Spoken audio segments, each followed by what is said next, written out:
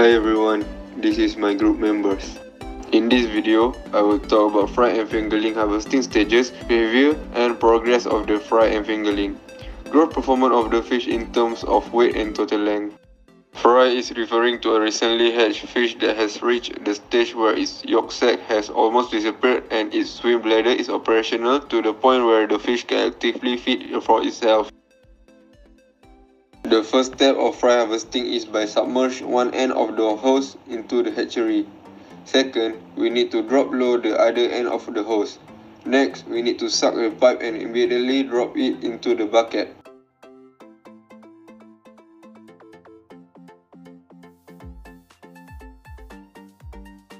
Fourth, using the hose submerged, move it to areas where the fry are.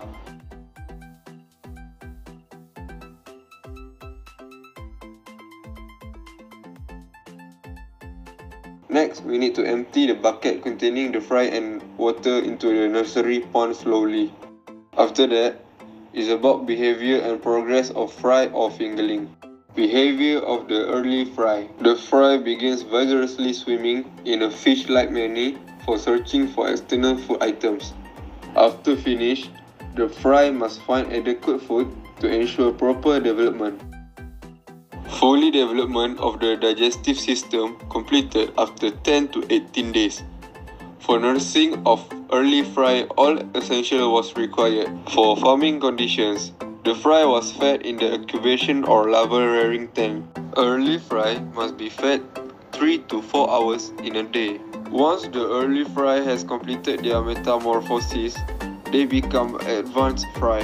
When the fry becomes a fingerling, they are less delicate compared to early fry, but they still need careful nursing. As for the growth performance of the catfish, length-width relationships are of significance as an important tool for the assessment of the growth pattern of fish species and the condition in which they grow. Length-width connections are of centrality as a significant instrument for the appraisal of the development example of fish species and the condition in which they develop.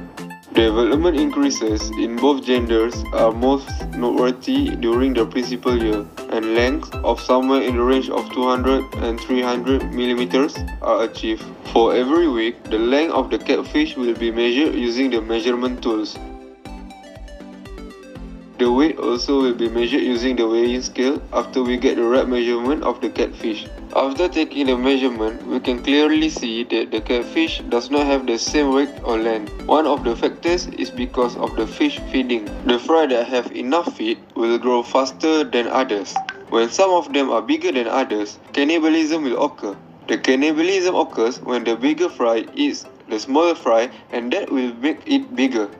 Summary: culturing fish is not as easy as we thought, because we need to take a look in every aspect of fish management in order to gain successful outcomes.